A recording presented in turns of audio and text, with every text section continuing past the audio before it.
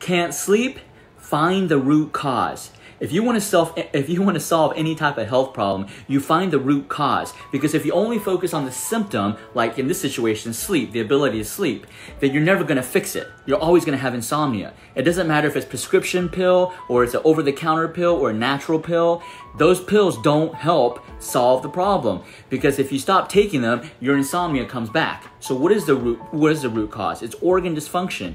Now, what are the organs that are involved in regulating your sleep? There's the adrenal glands, there's the pineal gland, there's the heart, there's the liver, there's the kidney. These all help regulate your sleep. And some physicians may say, oh, no, they don't. Well, 3,000 years ago, the physicians back there determined that they do. So you have to figure out which organs are dysfunctioning and fix those, restore their function. A pill's not going to restore the function. You have to restore the function.